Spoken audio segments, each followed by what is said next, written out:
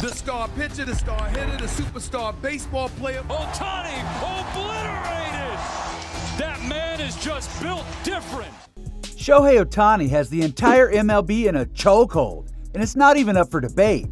Not only has he redefined what's possible in baseball with his unreal 50-50 season, but he's also made baseball cool again, something it hasn't been for a long time.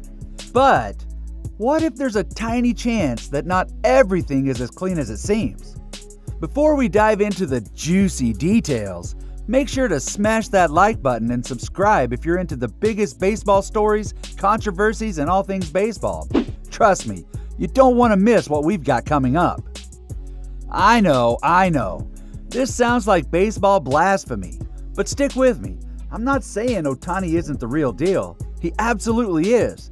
But when you're as untouchable as he's been, controversy seems to follow. Remember the $16 million that vanished from his account to pay off his interpreter's debt? That was a mess. And now there's a fresh rumor swirling that's even juicier. Word on the street is that Ohtani's historic 50-50 season might have gotten a little extra help. And today, we're unpacking it all. Let's be clear, this isn't about trashing Ohtani or downplaying his greatness. But when there are whispers about MLB pulling strings behind the scenes, we can't turn a blind eye. See, back in 2022, MLB came under fire for allegedly using juice balls when Aaron Judge broke the single-season home run record. A scientist study found 3 different types of balls in circulation: the juiced ball, the dead ball, and the Goldilocks ball, which was just right.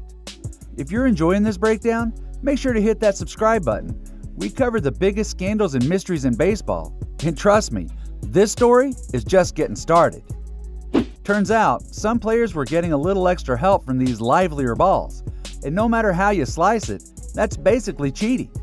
But here's where it gets interesting, because 2 years later, history might have repeated itself with Shohei Ohtani.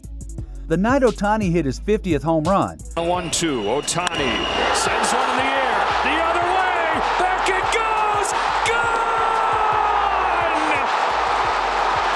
One-of-a-kind player, one-of-a-kind season.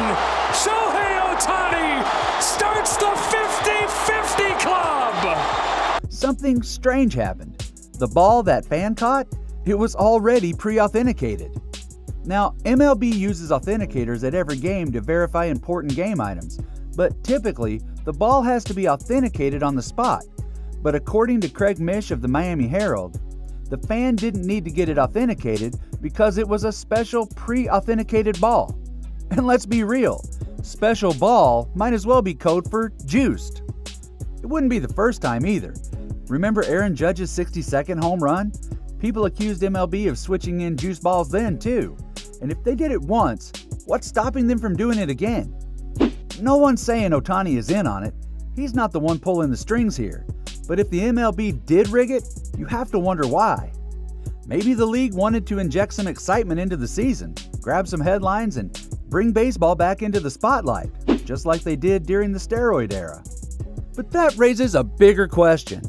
If the MLB is willing to tweak the rules for a superstar like Ohtani, how many other games might have been rigged without anyone noticing? If you've made it this far, drop a like and subscribe. We've got more deep dives and baseball drama coming your way, and you won't want to miss out.